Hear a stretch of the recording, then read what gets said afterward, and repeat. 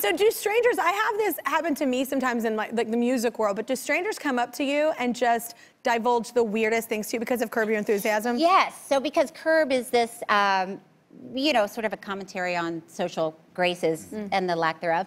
People come up to me and they like to pitch shows to me. So I did this movie with Ray Romano. We exchanged numbers, but we had never called or texted each other. So at the wrap party, Ray wasn't there, but this guy was like, I've got a great story for Curb. And I said, oh, okay. And so I don't know how much I can say on daytime television, but so you can say it all, we'll edit it out. Okay, you'll bleep it. So he said, so my wife and I were having difficulty getting pregnant. So I had to go give a sperm sample. Yeah. So I went to the doctor and there was no good porn and I was having trouble and and I wasn't allowed to use lubricant. So I was, and this isn't. You guys, I've literally been there. This is like my story so far.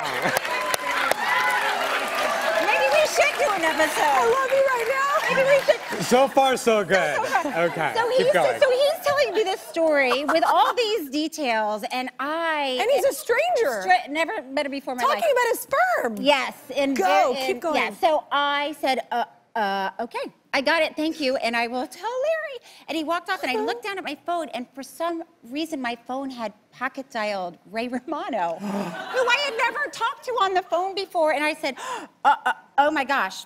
And I hung up, and then I looked to see how long I had been connected to him, and it was like 5 minutes. So then I start panicking, and I'm like, do I call Ray and tell him? And then my friend was like, don't call. Maybe he didn't know it was you. Just let it lie. And then the next morning, like first thing in the morning, Ray Romano calls and he's like, did you call me in the middle of the night? And I said, I did, because the guy with the sperm and he didn't have lube and it was, and I said, and then I looked down, and then oh my God. I looked down and I was connected to you, and I said, oh my gosh, and he goes, yeah, I didn't hear any of that. Oh. And he said, but say it again and slowly this time. Yeah. I was like, oh my, anyway. So now he's gonna use it. Yeah. Exactly.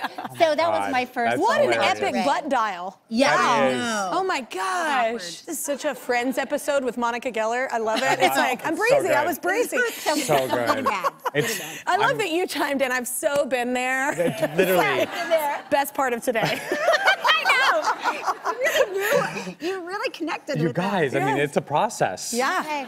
I will not stop talking until you subscribe to my YouTube channel. That's right, and I can talk a lot. Seriously, not gonna stop. Yep, still here, not going anywhere. I see you. Don't walk away from this.